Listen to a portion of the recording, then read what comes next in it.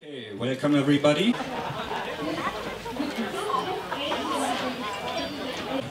We start with a talk. It's about developing a theory of democratic schools. And a few disclaimers in the beginning. I will not be able to present a theory. It's important for you to know that I will not present a theory because I don't have one. But I would like to develop a theory, and that's because this talk is called Developing a Theory of Democratic Schools, so that you are not disappointed afterwards. Who am I? I'm a co-founder and staff member of a democratic school in Germany, in Berlin, Netzwerkschule, and it has been founded in 2008. And I'm also a council member of IDEC, assigned to the Circle Research and Theory. I studied physics and mathematics and a bit of economics and education. I'm not a scholar, I'm not an academic, I don't work at a university, I have no PhD, maybe it's also interesting to know. And I have been involved in these conferences since 2003. The first IDEC I went to was in Albany in New York in the USA. And the first IDEC European version of this conference was 2008 in Leipzig, Germany. 2 weeks ago I stumbled accidentally on an invitation of my old faculty. My old faculty is the Faculty of Physics in Berlin at the Technical University. And they were having a faculty day where they gather all together and where they look back on the last academic year, what has happened, what have they achieved, a bit like what we are doing with IDEC maybe.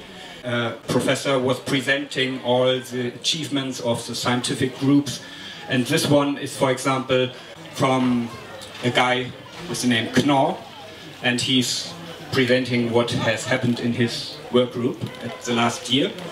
You can't see the headline because it's covered. I tried to catch the headline and I couldn't. I sat in the row there and I couldn't move enough to catch the headline. Maybe we can take a guess. What do you think? What is the headline?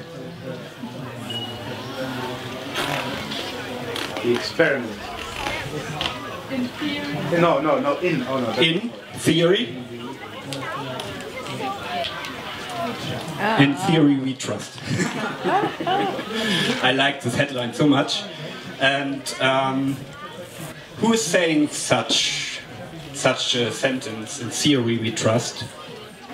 It's probably a physicist or some geek. Probably not someone who is active in starting up democratic schools. This would not be his mantra, I think, because it's much more practical. If you want to start a democratic school, it's much more practical. You have to solve practical problems. They would say probably in practice we trust, educators and Summerhillians. But I think there's a connection between these both sentences. Theory can be very practical. There's a saying that nothing is as practical as a good theory. And I would like to see that sometimes we try to solve problems we face in our democratic schools, that we try to solve them theoretically. And some of these problems can be solved theoretically. And that's what I like, and I would maybe even develop a whole theory on its own that could be very useful. What are the objectives of a theory in general? Regardless if it's a theory of democratic schools, but in general, what are the objectives of a theory? To understand something which is already there.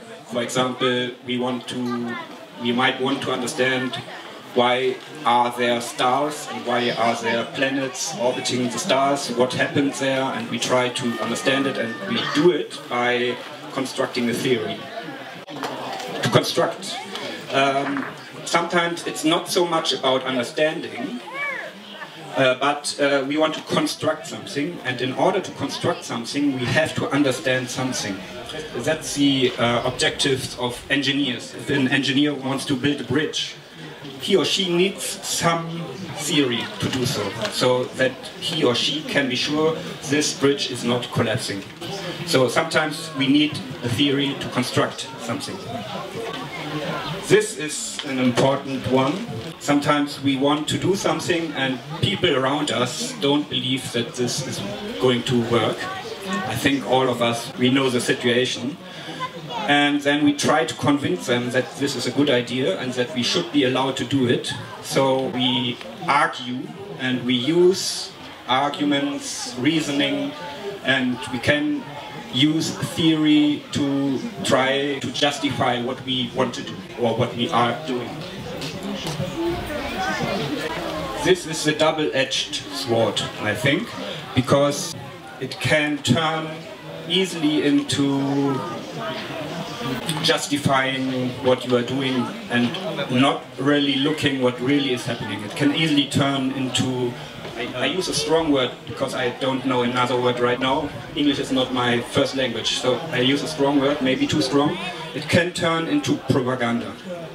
If you just are looking for those evidence, those arguments which support your own case, and you don't look to those arguments which might contradict your case, you are risking to fall into propaganda.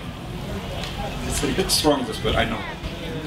To enlighten, there's a theory group, international theory group, just a bunch of people who meet every 1 or 2 months. We talk also about what is it about a theory. Sometimes we think that something is true and we should be cautious, and sometimes we have to shed light into the dark to understand that what we thought is true in fact isn't. In our theory group we called it debunking myth. Get rid of myth. I think there are some myths within our community and it's a good idea to investigate them from time to time. To predict, that's the most difficult one if we want to build a theory of democratic schools. I'm not sure if we can predict anything, but if you think of a theory in general, theories often can predict something. Especially in physics, I studied physics, people are predicting events long before they are happening. And they know they will happen. They predict, for example, some new elementary particle long before they are discovered, actually. It can be quite strong. A theory can be quite strong to predict, actually, events. In social science, I'm not sure. So, and for me, an objective of a theory is also to have fun. For me, it's fun. There are quite a lot of books about democratic schools. We have books from Summerhill, from A.S. Neal and from other people. We have books from Daniel Greenberg and other people from the Sudbury Valley School. We have books from Jakob Hecht and also a lot of other books. The aim of these books, sometimes it's only telling some stories. And sometimes there's an article, for example, in a book, there's a chapter where there's some theoretical reasoning. You find some theoretical reasoning. These theoretical reasonings are mostly there to justify something.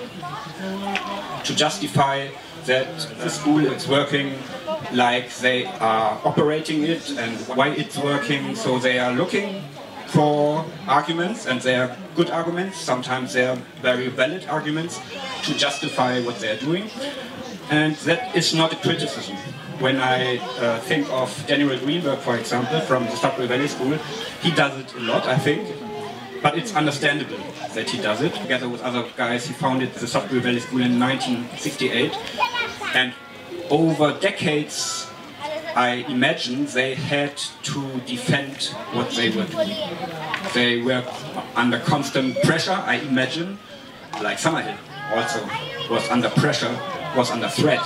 So they have to defend what they are doing, and it's understandable that they justify what they are doing, and sometimes they use theoretical reasoning to do so.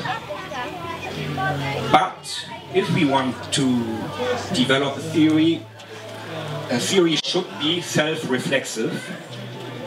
that is characterized by a critical reference to its own presuppositions, assumptions, objects and attitudes. I think this is important if we are to develop a theory, that we question our own assumptions, that we are brave enough to put our own ideas to the test, even if we are risking that some argument won't hold anymore. All this is kind of a framework. What I'm presenting to you is a framework how we could, if we want to, develop such a theory. And one part of this framework is to think what requirements should a theory of democratic schools fulfill. One of the requirements, I think, is enable rational debate and help solve problems. In our schools and also maybe in our movements, we face problems. And a theory can help to solve some of these problems and can help to enable rational debate, that we don't only fall into accusations and arguing, but that we try to solve problems in a rational way. Second requirement is connect with related areas of social practice. We don't live just in our schools, there's a society around us and other social interactions are happening in the society, and I think a theory should be connected to these other related areas of social practice. And connect with neighboring academic fields. I think that's the easiest one. I think it's very natural that a theory of democratic schools should be connected with other academic fields, like, for example, education in general, or psychology, learning theories, all this kind of stuff. When I was working on this talk, something new came to my mind. Maybe a theory should also explain the differences and foster diversity. So maybe it's not 3 requirements, but 4. So it's not set in stone, those requirements. Which difference? Pardon? Which difference? Explain difference between the schools, for example. We have very different schools. Why are they different? What is the difference? I had the impression that these both are closely connected, and I have an example exactly for these both. My first example, and I have one example for this, connect with related areas of social practice, and I have not an example but an illustration for connect with neighboring academic fields. So we start with the first example. Some words why I came to think of a theory. These ideas sprang out real-world problems. In our school, when we were operating our school, we were facing some problems. So what are you doing if you have an argument, for example, with some other staff member? How do you solve it? And one idea to solve it is to talk to each other maybe on a personal level and maybe get some help from outside, like counseling. That somebody from outside comes and helps the team to solve personal issues, personal problems. And I think it's very important. I'm glad that we had these possibilities to talk to each other with the help from someone from outside. But some problems are not personal. People are fighting with each other maybe, but I had the impression it's not something between the people. It's not that they don't get along at all or that they don't like each other at all. It's something else. It's more on another level. And I thought to myself, that's interesting. What's behind this conflict? And now, here is one. I read it to you. I remember a little argument with my colleague from Summerhill. At our school we had one staff member who was student at Summerhill, and afterwards he also worked as a house parent in Summerhill, and then he studied in England, and at some point he returned to Berlin because he was originally from Berlin, and he found out that there's a democratic school, my school, our school, Netzwerkschule, and he applied, and so we had a staff member from Summerhill. And once I remember a little argument with this colleague, I had doubted that the school meeting could take a particular decision. The suggestion was, the motion was, to limit the right of only some of the school members to use the computers. I was of the opinion that the school meeting was thereby illegally interfering with fundamental rights and, in particular, disregarding the principle of equality. The school meeting here comes up against the limit of what it is allowed to decide. It is not allowed to decide everything. I was of the opinion we can't just infringe of the right of some people to use a computer.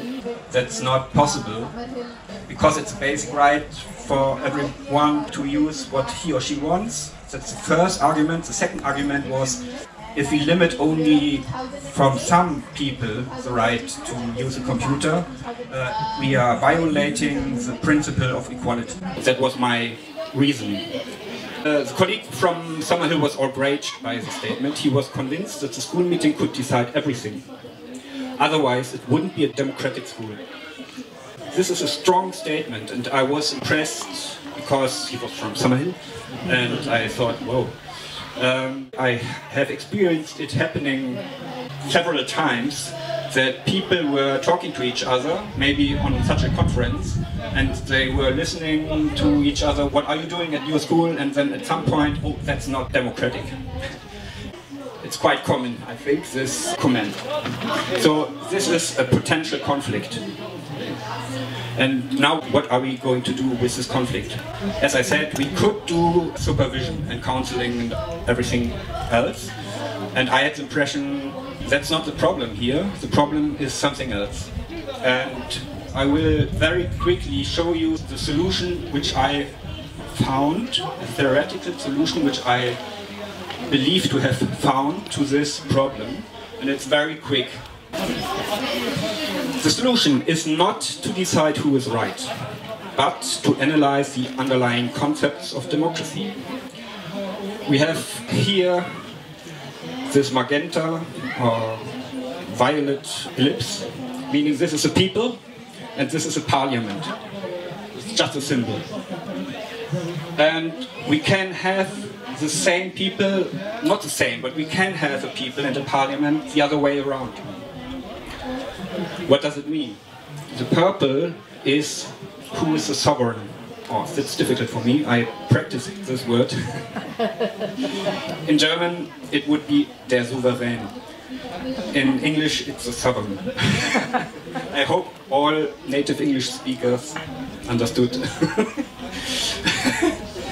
So there are two very different concepts how in a democracy you organize the sovereign. On the one hand, you have the idea that the people is the sovereign. People is sovereign. In German, it would be Volkssouveränität. People's sovereignty. And that means that the people is electing the parliament. Parliament is taking decisions, but parliament isn't the sovereign. Das Parlament ist nicht souverän. Das Volk ist souverän. The people is sovereign. So parliament can't just take any decision because parliament is not sovereign. It's the people who are sovereign. That's the case in Germany. But we have another concept which is the other way around, that you have a people and the people have the right to vote, so they vote who is going to be in the parliament, and in the moment the parliament has been voted on and is in office, the parliament is sovereign. The parliament can decide whatever it wants to decide. And this concept is called parliamentary sovereignty. Parlamentssouveränität. This is Volkssouveränität in German, Parlamentssouveränität. And this is the major difference between, guess which countries? The people from Germany who are here, what do you think? What kind of sovereignty we have in Germany? In Germany? Yeah, in Germany. That's what you just said. Wurde just said the Volkssuveränität. Yes, Yeah. yes. You just We said- don't have a parliament sovereignty in Germany. We have this one. What do you think? What is the UK? The UK is the example of parliamentary sovereignty. The most common known example of a parliamentary sovereignty is the UK. So there we have it. We have Germany, Netzwerkschule, and we have UK, Summerhill.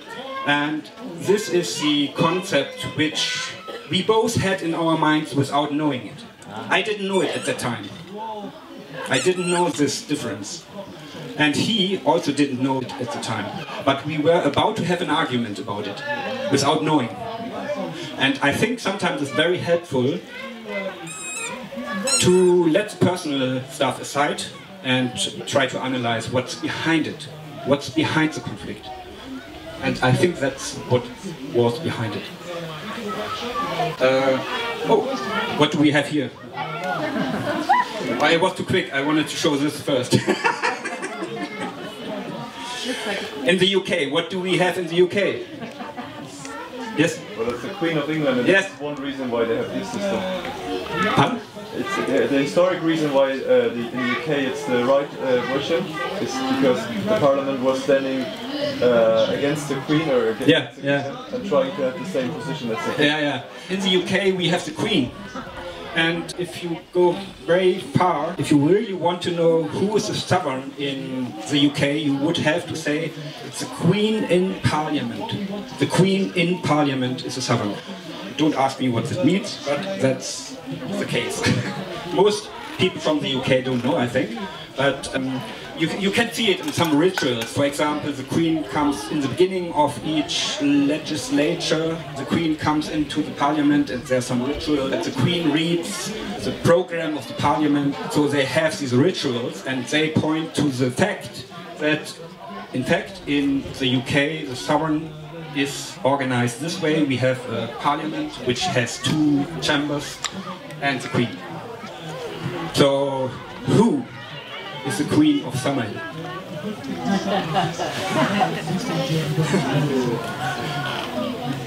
We have the Queen in Summerhill. Summerhill turned out to be so similar to what they have in the UK that I began to ask myself, wow, how much are we influenced by the democratic traditions of our own countries? I think we are more influenced than we know. What do you think? Who is Prince Charles of Summerhill?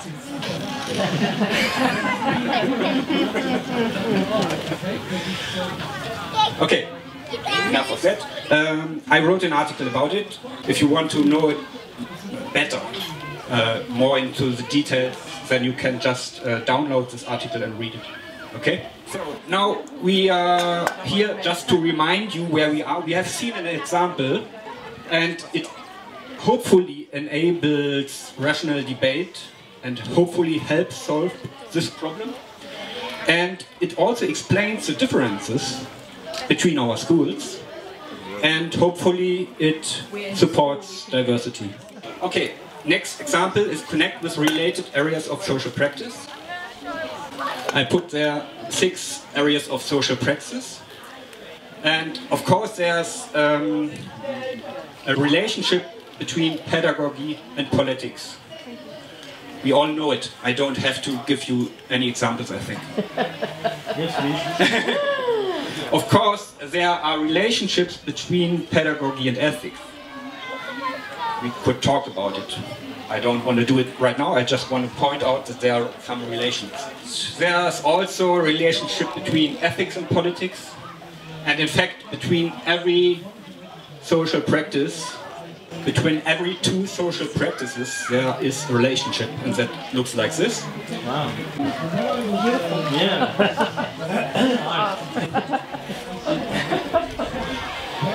It's not from me, it's from a professor who is called Benner, from one of his books. And if we want to connect with related areas of social practice, we would probably not study this one.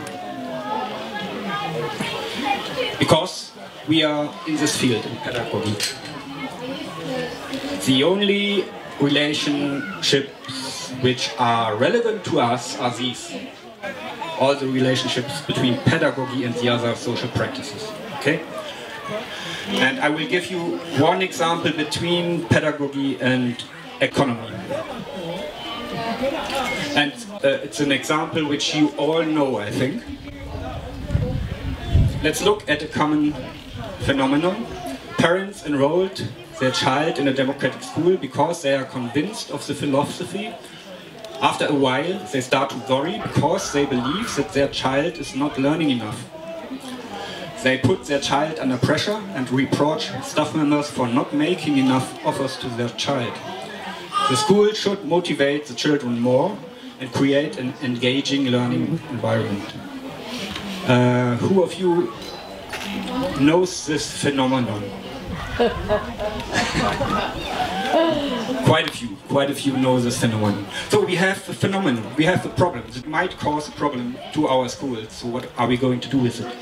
We could invite parents and talk to them, and maybe, again, with outside help, who knows, maybe that's helpful.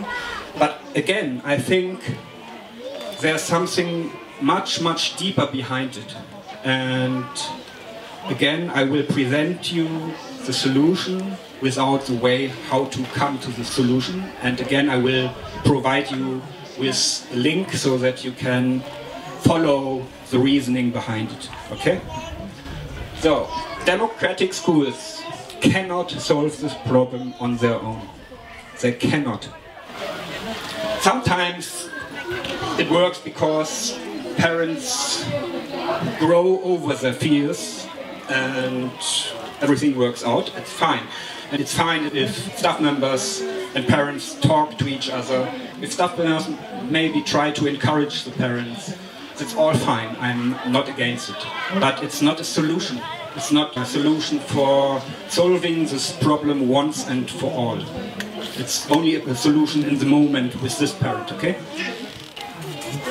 The solution lies in investigating the relationship between money, democracy, work and economy.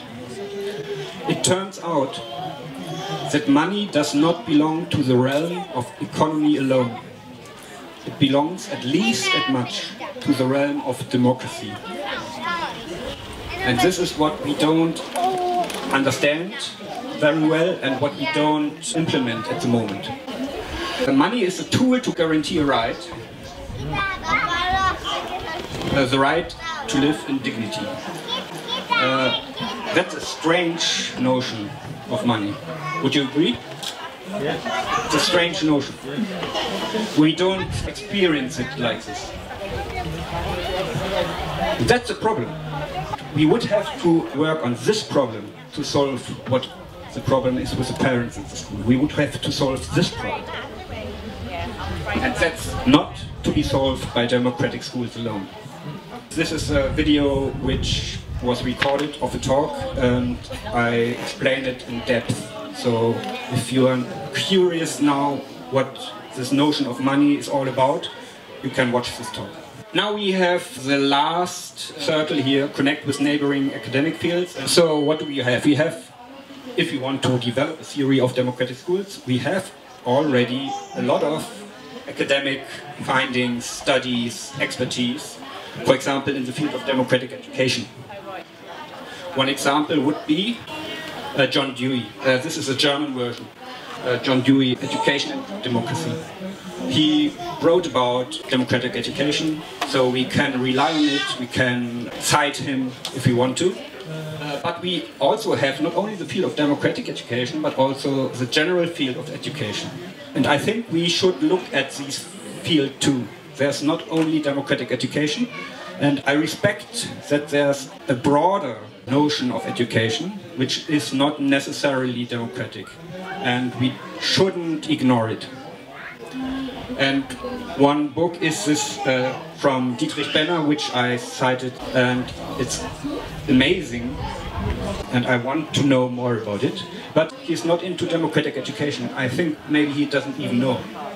But he has written stuff which is interesting, I think. We have, of course, theories of democracy. And if we want to develop a theory of democratic schools, we should know them.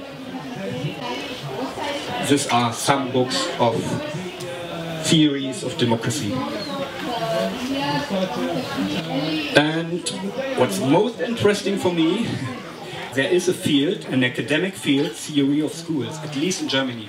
In Germany there are not many, but there are some books, these ones, all about theory of school. And I think it's interesting. Maybe we should look at these and know what they are writing about. And if they are able to write a theory of school, we are able to write a theory of democratic schools, I think. Okay, these are the neighboring academic fields, not only these which I mentioned here, but also other academic fields, of course, theory of learning, psychology, sociology, are neighboring academic fields, and we should be, if we want to develop a theory of democratic schools, we should somehow have contact with these academic fields. That's for the examples of these requirements of a theory of democratic schools. Now we are coming to an end. There are some fields I'd like to explore. I'd like to explore how do traditions of democracy influence our schools. This is the first example about this parliamentary sovereignty and people's sovereignty and how does it influence our schools. I think it's interesting.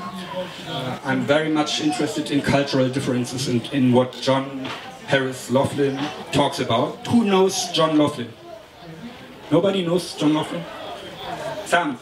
He's a guy, he is living in Indianapolis in the USA. And he grew up in a black neighborhood. I'm not sure if I'm using the correct words, forgive me. He lived and was raised in a black community. He had lots of friends and close contacts with people who were of color. And later he studied education and he fell in love with the democratic schools. And at some point he got interested in why aren't there African American who are founding democratic schools? Why are there no founders of democratic schools who are African American? And he began to study those issues and cultural differences, and he found out something which I find interesting, and I would love to go deeper in this. The influence of other fields of social practices on education, this circle, I think it's very interesting.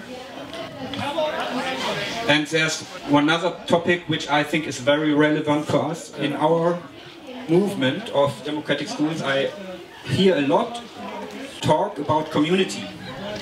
Community seems to be something which is seen as something good.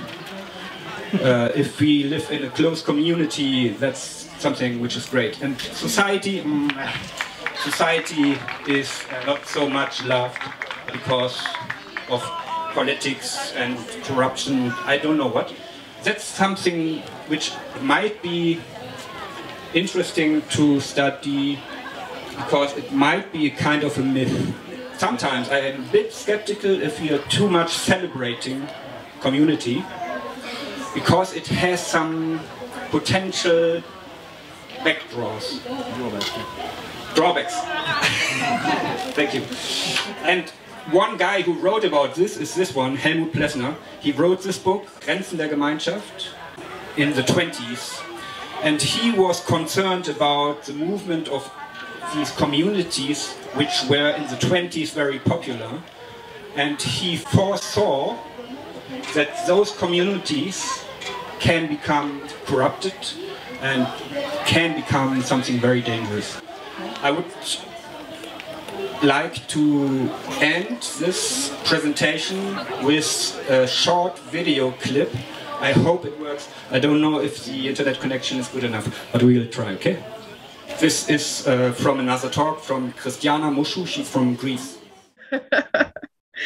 No, I honestly think that it's always very interesting when we try to think, to conceptualize, to challenge what we know. I think it is important to never rest. Theory is not something boring. Theory is restless. Theory is questioning, is researching, is thinking the unthinkable. So thank you all for being here, for participating. Thank you for your questions. And well, theory is good. Don't get bored.